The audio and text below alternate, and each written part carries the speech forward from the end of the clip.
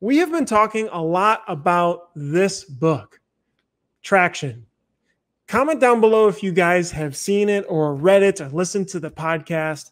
I've gone through it. I've done the exercises, and I can't emphasize enough how important it was to be able to implement the entrepreneurial operating system. It's called EOS. And our next speaker, Tom Bouwer, is EOS certified, and he works with startups to Fortune 50 companies all around the world. He's bought, grown, and sold small to large companies, and has wrote a book called What the Heck is EOS with the speaker, Gino Wickman. And he's going to be able to help us today create that repetitive process to be able to help our businesses grow, make our lives easier, and be able to realize that system that they are creating. So without further ado, going to be able to introduce Tom Bouwer. Great. Thank you very much, Bruce. You can hear me just fine? Yeah, you sound great. Okay, awesome. Well, first of all, thank you to PrintHustlers for having me here today, and thanks for all of you for tuning in. Ali, what an inspiring story that was. So that's really incredible. You know, I want to help you today really run a better business. So I'm going to show you the EOS model, but then I'm going to give you some real, simple, practical tools that work. We've done this now with over 9,500 companies, and in every case, it's been very successful. To make sure our time isn't wasted together today, I'd like you to come out with at least one thing you can take away from this to start to run a better business that you can implement next week. There's no theory involved here. Everything is just real simple, practical tools that work. And, you know, one of the reasons I know that it works is that our clients, on average, we're about 3 to 4 weeks ahead of adjusting to our current kind of world environment when compared to their industries. And I think that's a pretty powerful testament. So thank you very much. I'm going to share my screen and kind of dive into some of this stuff right now. I've got Bruce and both Becky to funnel questions to me. So if you have any comments or questions as I'm going through this, please go ahead and ask them while we're working here. So let me screen share. And I will go to this. And hopefully you can see that in just a second.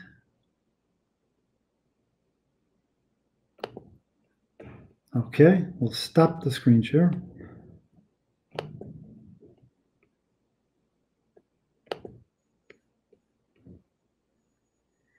And get back over here. All these newfangled things.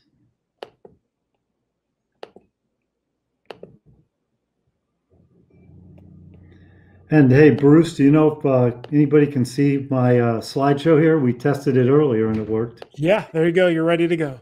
Okay, awesome. Thank you very much. Excellent. So I kind of did my introduction already, and Bruce gave me a great kind of intro there. So I want to start by just kind of covering our agenda real quickly. I'm going to cover the EOS model. I'm going to go over the vision tool, the people tool, and then the traction tool. You'll notice that there are more tools within this. There's about 20 in all for each of the different key components. This is the time and what I think are the most impactful tools that we can hit on today. As business leaders and business owners, you probably have experienced one or more of these frustrations, a lack of control. You just feel like you're not in control of your business. You're not getting the profits that you want. And I need you to kind of do a virtual no way when I say the next one, which is you're frustrated by your people. And so I know that that's always a little bit, different there. But, a lot of times people are frustrated with, or leaders are frustrated with their people. You've hit the ceiling and you can't figure out how to grow or break through. or nothing's working. And so our discovery about 15, 17 years ago was really this: to the degree that you can strengthen 6 key components of your business, all the other 157 things you're dealing with all the time just have a way of falling into place. And those 6 key components are these. At the center of our model is your business. And then the 6 key components are the vision component, right? How do we get everybody aligned on where we're going and how we're going to get there? The people component. How do we make sure we have the right people in the right seats? The data component. How do we make sure we're taking the anecdotal and subjective out of the decision-making process and boiling it down to really good, hard facts? I know many of you have experienced a situation where an employee comes up to you and say, oh, this happens all the time. It's a disaster. And it happened one time 5 years ago, and it's since been fixed. But in their mind, it's happening every day. The issue component. How do we strengthen the issue-solving muscle within your organization? And then the process component. How do we take that 80% that we need to systemize and make happen the same way every single time so that we can use our brains on the 20% that are exceptions? And when we talk about process, what we're talking about is high-level 1 to 2 page checklist, not ISO 9000 binders of documentation. It's process, not the actual procedures. And finally, I'll spend some time on the traction component. How do we get that cadence, that rhythm, that heartbeat going in the organization where we're just knocking stuff off weekly and we really are making progress, and we can feel that we are taking little bites of the elephant every week, every quarter, and soon that elephant is gone. Now we can move on to the next one. We have a phrase which I'll probably repeat several times today: fewer is better, less is more. It's the companies that try to do 85 things at one time that get into difficulty because there just aren't enough resources. So we really need to prioritize what we're going to do, who's going to be assigned to it, who's going to own it, and what can we get done and what can we not get done. So I'll get into that here in a second. When we get into the vision component, we have a tool that I'd like to share with you called the Vision Traction Organizer. And if you've been doing podcasts or studying some of this, you'll know that the first is our core values. So our core values are these: be humbly confident, grow or die, do the right thing, help first, do what you say. And I hope that when you hear those, it kind of, when we say do what you say, I mean, yes, is that accountability in some ways? But when you say to an employee, do what you say, it just resonates more. Now, core values define who we are as a culture and who we are as an organization. Peter Drucker once said, or at least is attributed with saying, culture eats strategy for breakfast. In other words, we can have the best strategy, but if we don't have a great culture, we're going to just kind of, creep along and eventually die. The next section here is, what's your core focus? What's your purpose, cause, or passion? And the way I like to define this for my clients is, why do you exist as an organization? We exist to help entrepreneurs find freedom, to help them get what they want out of their business. That's our purpose, that's our cause, that's our passion. Just to give you a couple of others, some you may know, some you may not, but Disney, their purpose, cause, passion is to make people happy, right? King of Pops, which if you're from Atlanta, you'll probably know is a popsicle. I guess you can't call it that because that's trademarked, but they're a pop company, and theirs is to create unexpected moments of happiness. Now, Mary Kay, just one other example. Theirs is not to sell cosmetics, but theirs is to give women opportunity. Your niche is the space in which you play. Ours is to work with entrepreneurial leadership teams. What is the space in which you play? And how can you narrowly define that? The third is, what's your long-term target? Now, I want to caveat this by saying this is really your big, hairy, audacious goal, as Jim Collins would call it. What's that long-term target that you're shooting for? Don't try and calculate straight line. Throw out something that's pretty crazy. So Alex and I, my business partner, we work with about 30 clients a year. Well, how did we get to working with so many? It's because it challenged us to say, what do we need to start doing or stop doing so that we can really hit our long-term target? Just needs to be a single measurable goal more than 5 years out. What's your long-term target? Your marketing strategy defines A, who is your ideal customer? Geographic, demographic, and psychographic. So geographic, demographic, and psychographic. Who is the easiest customer to work with that makes you the most money? What are your three uniques? What makes you different from all of your competitors? And I strongly recommend that you try and quantify at least two of the three of those, right? So that a lot of people will say customer service. Well, go to your competitors' websites. How many of them say, well, hey, we have a great product, but our customer service really sucks? Well, nobody's going to say that, but can you quantify it? Can you quantify that in terms of a retention rate or people that come back and order multiple times? So what are your uniques, and can you make them real by quantifying them? What is your proven process? Now, your proven process is just, and I'll show you an example in a minute, how do you visually explain what someone's going to experience when they work with you? How do you visually show what someone's going to experience when they work with you? It can be very simple, very high level, on white paper, doesn't have to have a lot of color, but it just says, this is what we will do for you. And finally, your guarantee. Some of you may have guarantees, some of you may not. That's okay. The guarantee is designed to take away your prospect's biggest fear. If anybody recalls, in 2008, 2009, what Hyundai's guarantee was. Now think back to those times. People were losing jobs. They didn't want to make big purchases.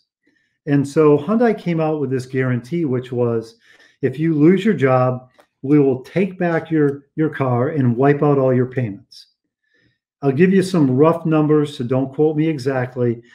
The industry declined 11%, the auto industry, 2008 to 2009. Hyundai sales went up 11%. That's a 24-point swing in a pretty serious recession. So what is your guarantee? Third is, can you look at your 3-year picture and define what that looks like? So looking out 3 years and now looking back, what would cause you to celebrate? What does it look like? What does it feel like? What are customers saying about you? What's the industry saying about you? But what does it look like and feel like? And put in those bullet points there, just 5 to 10, and it will help you set the next stage, which is, if that's our 3-year picture, and that's where we want to be in 3 years, what are our top goals for this year? Now, as I said, fewer is better, less is more. Limit yourself to 7 goals for the year, and please make them SMART: specific, measurable, attainable, realistic, and timely, right? Specific, measurable, attainable, realistic, and timely. For example, implement a new XYZ system. Well, sorry, but that isn't specific, because from my perspective, it was, hey, we've got it all implemented, everybody's using it, the data's transferred over, everybody's rocking and rolling with it. You thought that it just meant buy the system. So let's make them specific and define what done really looks like. So what are your top 3 to 7 goals for the year? We then break that down into a 90-day world. Rocks are nothing other than 90-day objectives. And you have company rocks, the top 3 to 7 things the organization needs to do. And then you may have some individual rocks. Now, given the current situation that we're in, I have highly recommended to my clients that they really limit the number of rocks to the most key important issues that need to get solved in the next 90 days. We all know that there's a ton of stuff going on, but it could be PPP, increase sales by 10%, make 10 or 15 sales calls a week, reduce costs by X. Those are your top focus points for the next 90 days. A lot of other things you could do. What's most important? And then review those every week. I'll show you how at the end. And finally, what's your long-term issues list? What are the things that you can't solve today, but you don't want to forget about? You put those on the issues list. You pull them back up after 90 days and say, what are we ready to tackle going forward? You'll notice that what that does is it puts your entire vision down to 90-day rocks and issues in a 2-page document that you can then share with the rest of the organization. Now, some people are a little squirrely about sharing revenue and profit numbers. That's okay. If you're not ready to do that yet, then don't do it. Some of you probably already do it already. Some of you probably don't. But share at least your overall vision as to where you want to go, the one-year plan, your rocks, and how your employees can help impact those things. Once we've done that, and here's an example of a proven process, 70% of people are visual learners. And so we start out with a 90-minute meeting. Do you like me? Do I like you? We then go into a couple of foundational tool days, and then we get into the 90-day world of quarterly pulsing.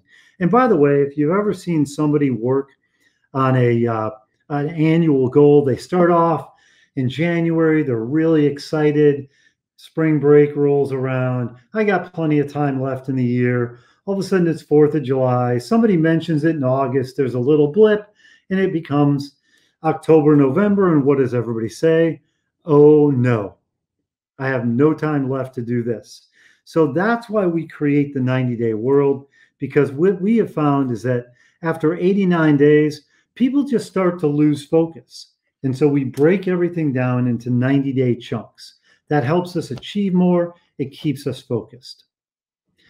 If anybody has any questions on the VTO, feel free to type them in or to ask them or to make comments. And Becky or Bruce will pass those on to me so I can answer them. The next question is people. How do you know if you have the right people? And how do you know if they're in the right seats?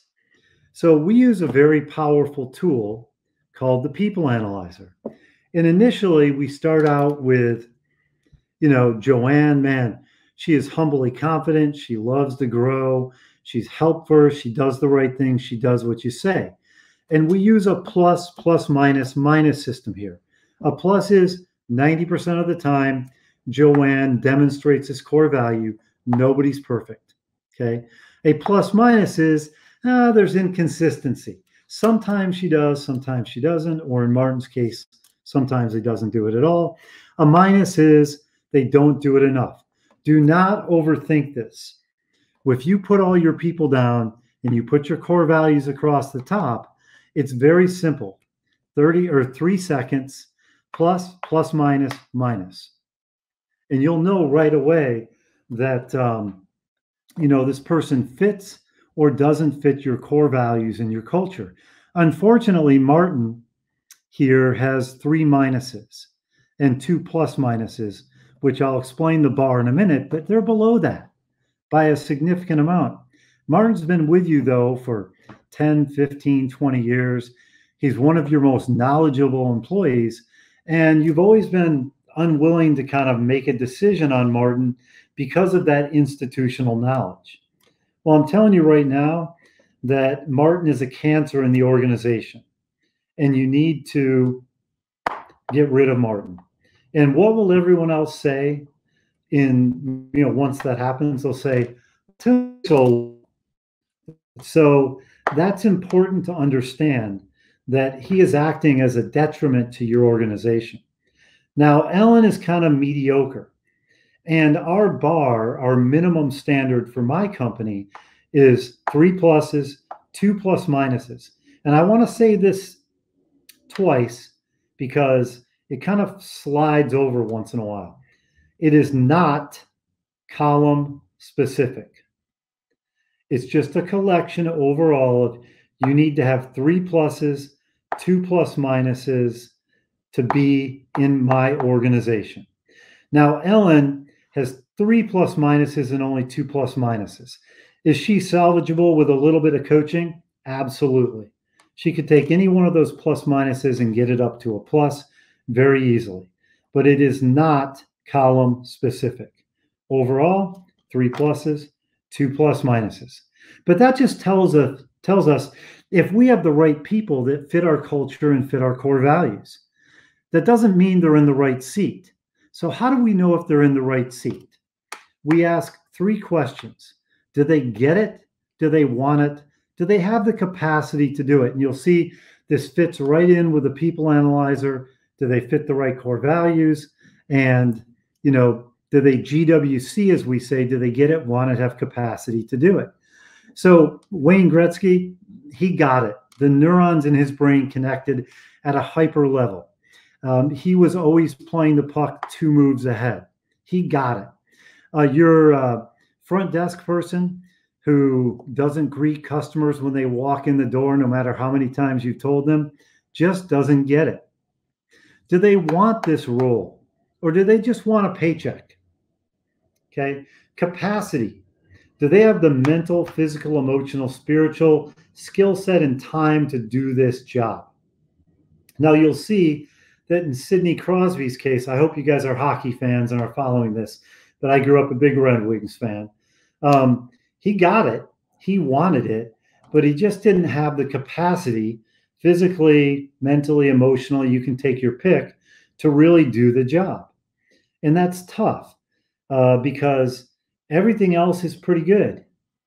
The question is, can your organization spend the time, the money, the resources to develop that capacity? Now, Steve Hansen, if you're familiar with the movie Slapshot, he just didn't get it. I mean, he wanted it. He had the skill sets, but the neurons in his brain were just not connecting at any level. When you do this for your employees and do it for yourself as well, you should have 3 pluses at a minimum, and the get it, want it capacity is a yes or a no. They get it or they don't. They want it or they don't. And they have capacity or they don't. And with that, then, I want to move on to traction. I mentioned creating 90-day objectives. We call them rocks. I mentioned that they need to be specific, measurable, actionable, realistic, and timely. This is where you start to pare down, what do we have the real capacity to do as an organization for the next 90 days?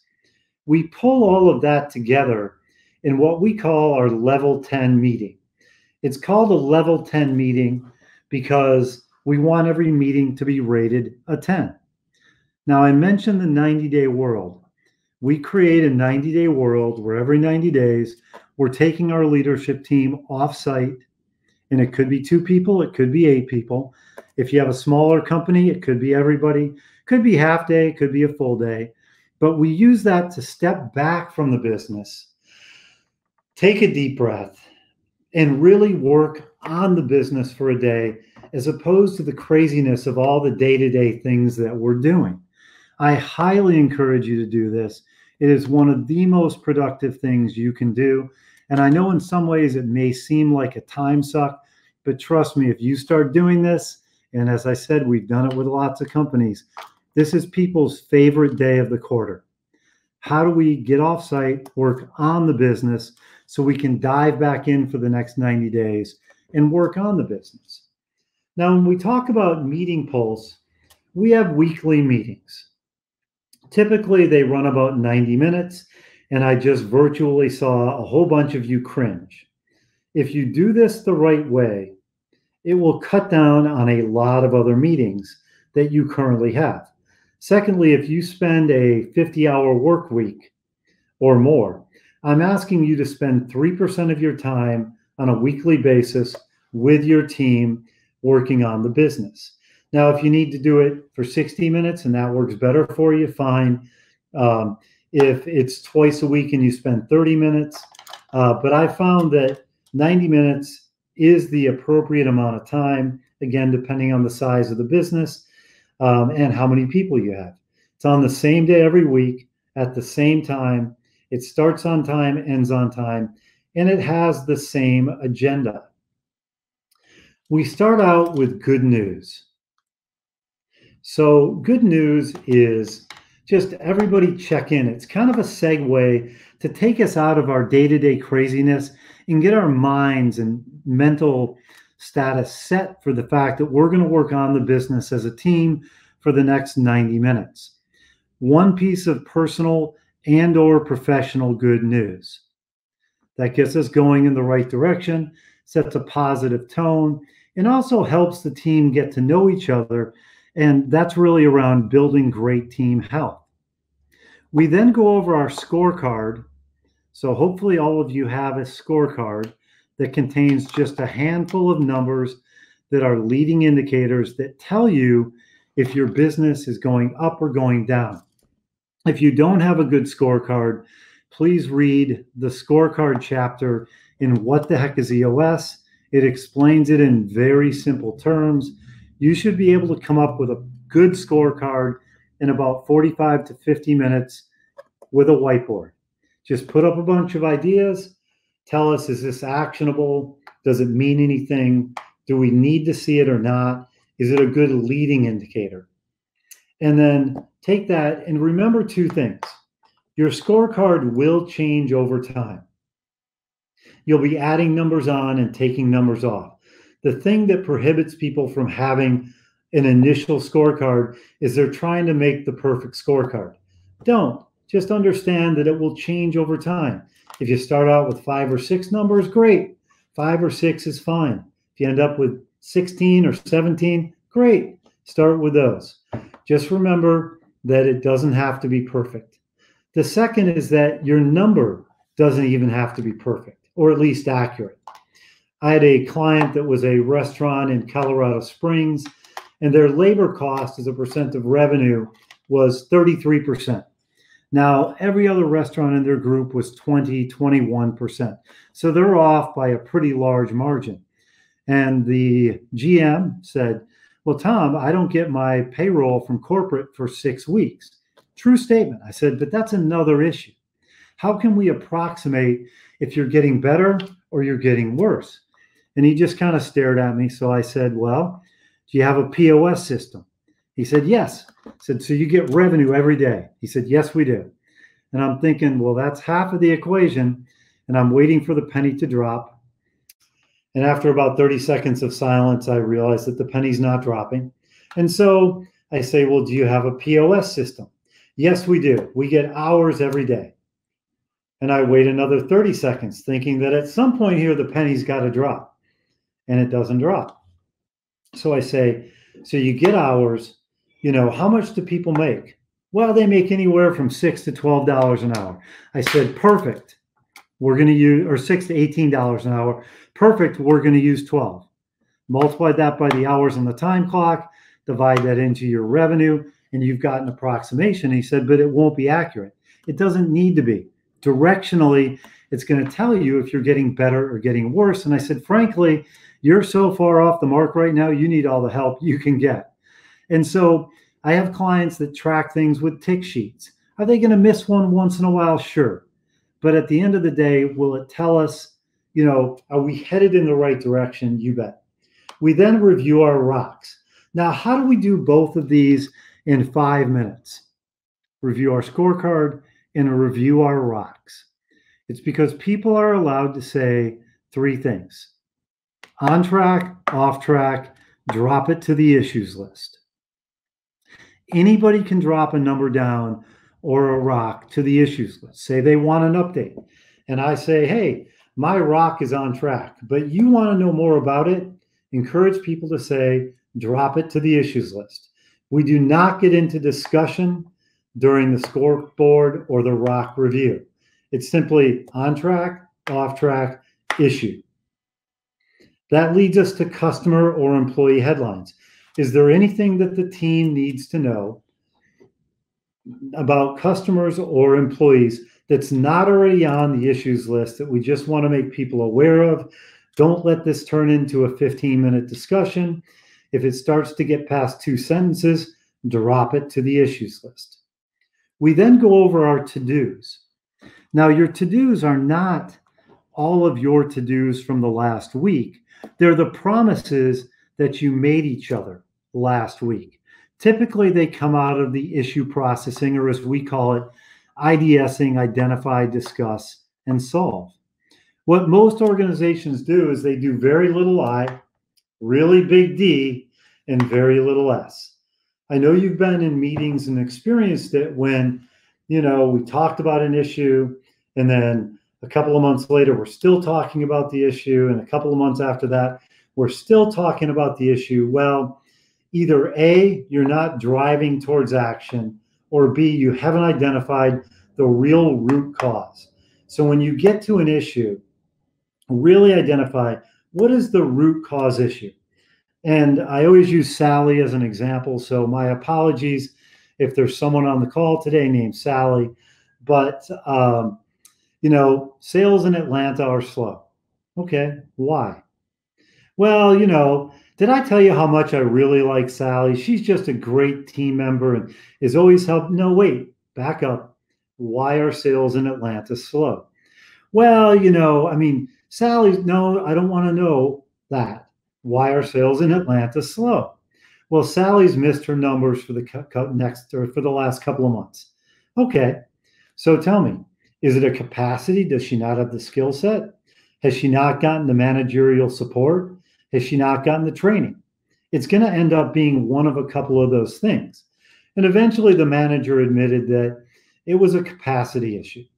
She'd spent months out there trying to help Sally. Sally just wasn't cutting it. Okay, now we can get to a decision, which is a to-do. Are you going to talk to her in the next week, or am I? It could also be that she just didn't have the training. So, okay, I want to see a training plan from you, Bobby, and I want to know what her training plan is for the next 90 days. That's going to be your individual rock. So we drive towards action. One other note on issue solving is that it may very well be that you don't have the information you need to solve the issue. Then assign a to-do for somebody to come back next week with all the information. We don't want theory. We don't want speculation. We don't want to discuss things forever and ever. If you don't have the information to make a decision, assign somebody to come back next week. And you'll find that your IDSing will go much, much more smoothly.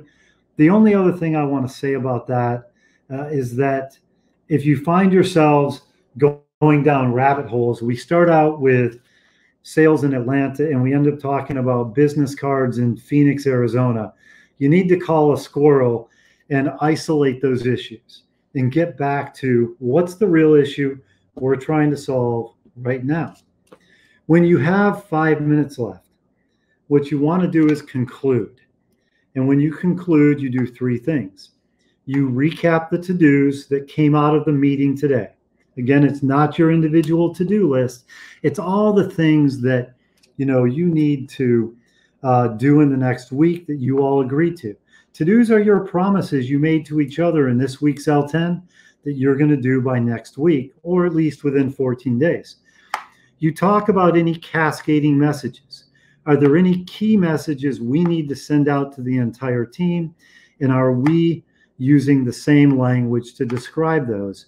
And finally, you give yourself a score. Scale of 1 to 10.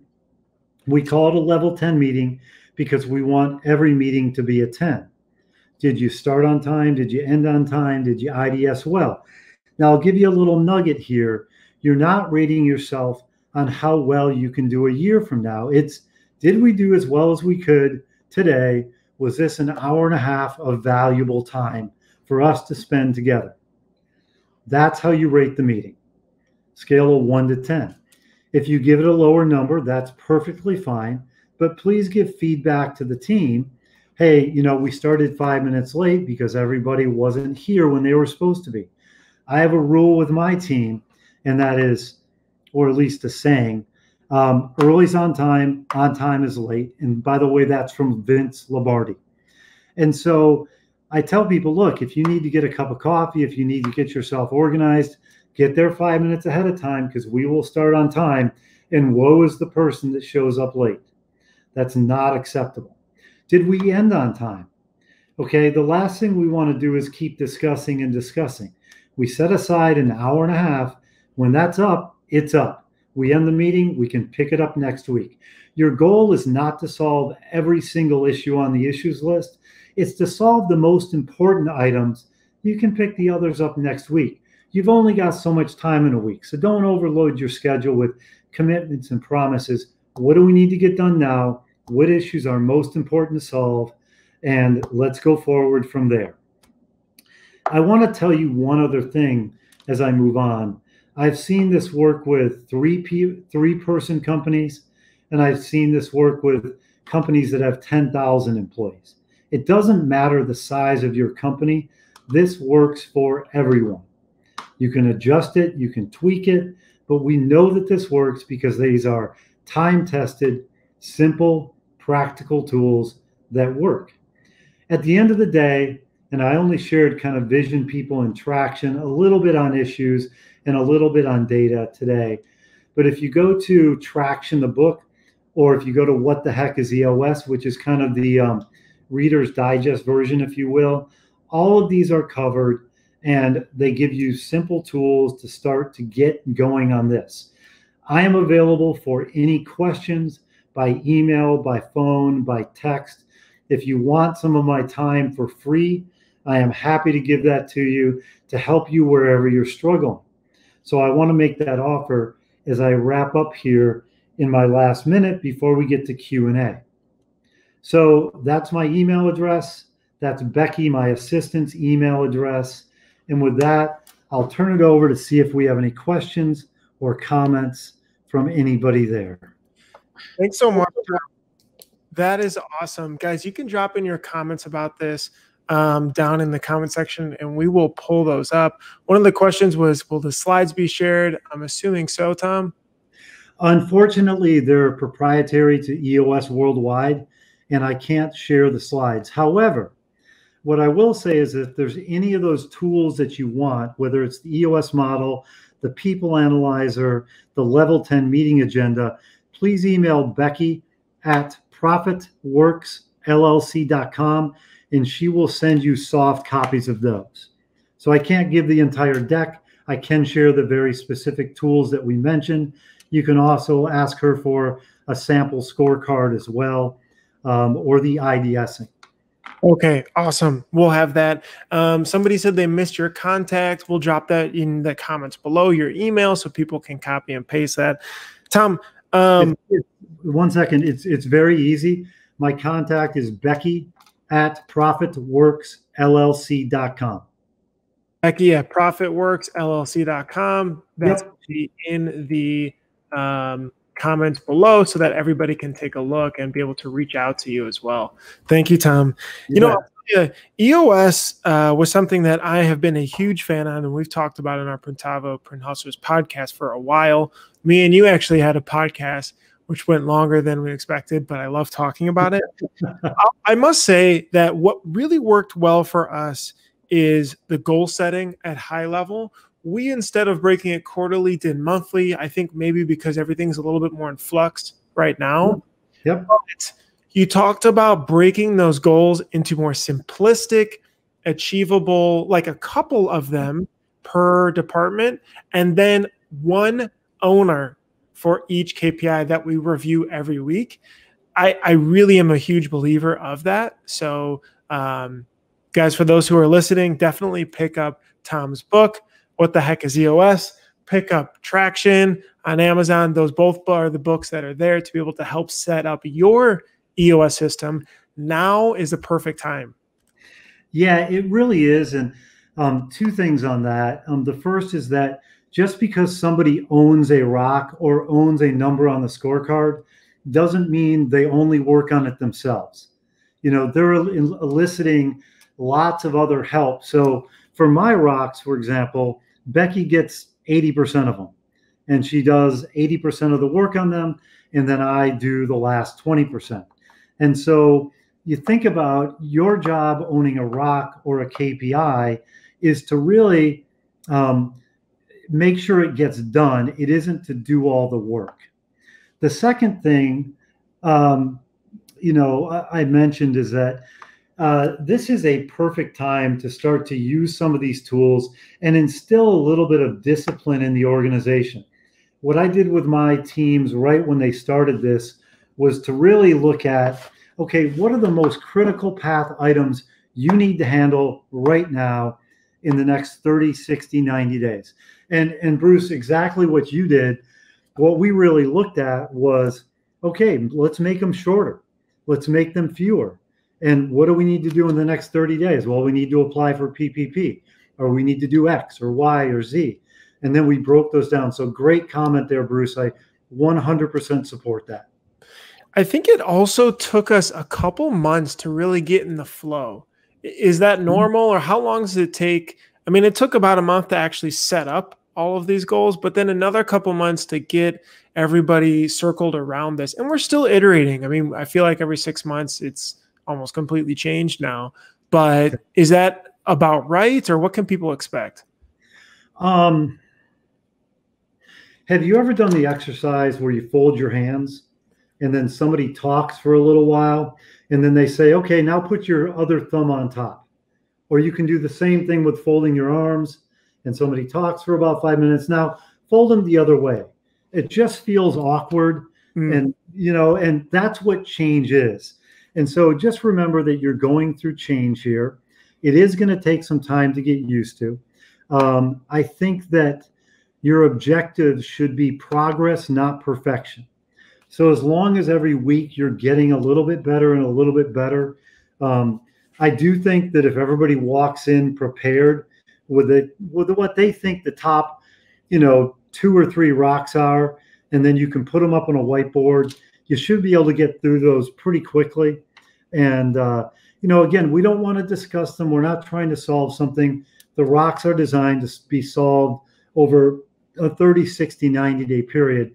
But usually what I see is that within a month, companies are getting a big bang out of the tools I shared with you today.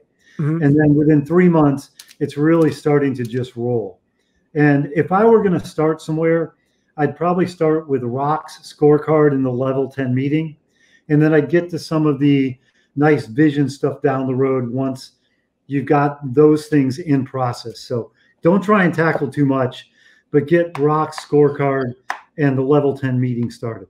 Got it. Awesome. Thanks so much. I think you named your next book, Progress, Not Perfection. That could be one of them. Actually, we're doing one right now that should come out in a month or two on incentives. And it's really about how to use incentives to, enhance employee engagement and to really drive business results in creating a positive culture. So I think that'll be pretty interesting. But yeah, I like the idea of Progress, Not Perfection as a book. So you get some royalties off that, which if I split mine with you will probably be a penny a piece. Perfect. Awesome. Great. Thanks again, Tom. All right. Thank you very much. And please email Becky, my assistant. And if you have any questions and just need some help, my time on the phone is free. So please go there. All right. Absolutely.